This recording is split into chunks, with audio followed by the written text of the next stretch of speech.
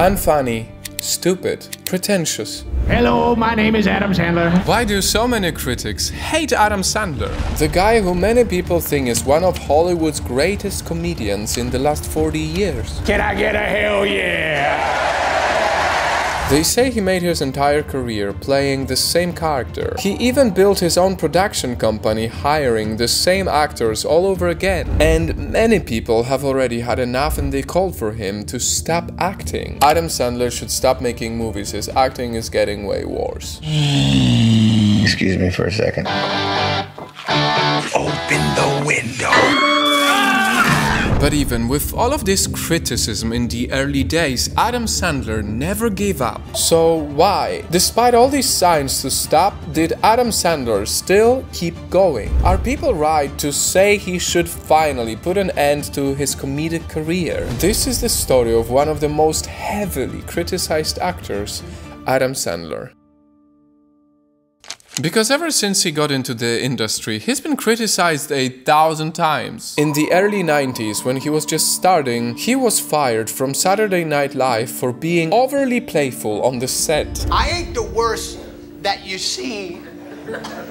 Can't you see what I mean? And when he continuously made and starred in movies, this was what people had to say. But let's be real, what Adam Sandler's really known for is making movies. Some of us thought you were actually completely out of your mind when you cast Adam Sandler.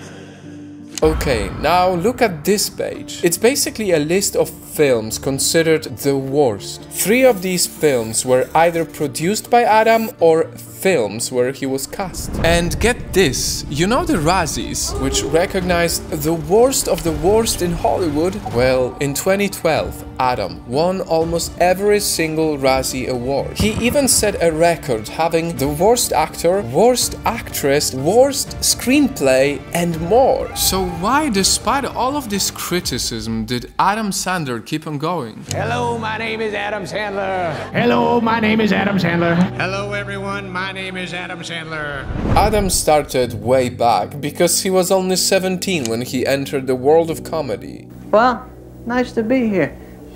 At that time, it was his family who pushed him into that world. His brother told him to join a comedy club, and his parents were huge fans of comedy. I used to love any comedian my father and mother liked. Like, oh God, I want to be like that guy. It's making my dad happy. So, when his father passed away, he changed. For the first 15 years of his career, all he did was be the funny guy. Until, in 2002, he was given the opportunity to take on a new role in a drama movie. Get your supervisor on the phone! While many people doubted why he was chosen for the part, there were also people who believed in him. What did you see in him that inspired you to choose him for this particular role? He made me laugh. Really, he just makes me laugh. But this is not a comedy in that sense, though, because it's a tragic character as well. He's funny to me. I love him. I absolutely think he's the greatest. And with more serious films offered to him, he used all the pain he felt from losing his father and channeled it into acting. Against all the critics, he showed the world that he was an incredibly talented actor. This is me. This is how I win. And when he was given the worst of the worst awards, he really didn't care. I also see a couple of grads here today following my path and becoming a fellow 5-time Razzie Award winner. And I'll teach you the proper way to laugh all the way to the bank. When he was fired from SNL, years later, he just made a joke out of it. I was fired. I was fired. I was fired, so sad to tell. Well, I never saw it coming. I got fired from SNL. And also, I think it's important to mention, because I see Adam Sandler kind of like Keanu Reeves. They are both really nice guys. Hi, guys. Hey. No way. Nice to meet you. Nice to meet you, sir. While all of this criticism was happening to Adam Sandler, he was busy with something else. He was helping his friends. He used his production company so he could mind his own business, to produce films he wanted, and mainly to support his friends, so they wouldn't be jobless. When Jennifer Aniston was at the lowest point of her life, Adam never left her side. She's the best. We must have been like real family in another life. Very, yes, absolutely. Very so comfortable with each other. When no one else took a chance on Drew Barrymore after she recovered from addiction, Adam took a chance on her. When Chris Rock was becoming the worst version of himself, Adam was there to set the perfect example of a good husband and father. Adam goes, "Hey, we're going over to my dorm. You want to hang?" And he's been letting me hang ever since. When Terry Crews was being discriminated against for his race and build, Adam was there to support him all along. I got jobs for you.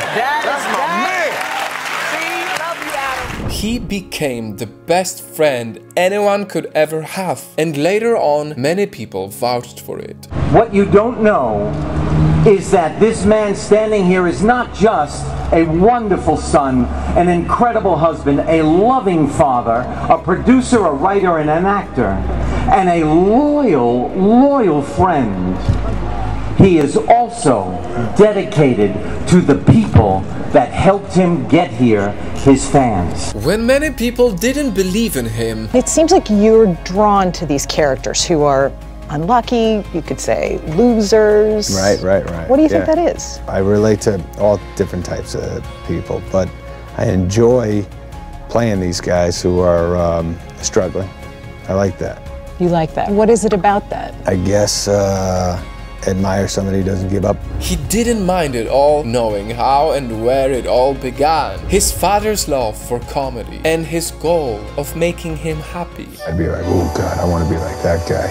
It's making my dad happy. And that's why now we are looking at one of America's greatest comedians and actors in the last 40 years, which, by the way, also made him one of the highest paid actors in Hollywood. And you know what he does with his millions of dollars? He doesn't keep it to himself. He donates to charities and people in need. This comedian, who critics say should stop doing what he does, isn't just about acting or jokes. He is also about humility, generosity, and having a big heart. And I am confident, no matter where his father may be, he is very proud of him. Can I get a hell yeah?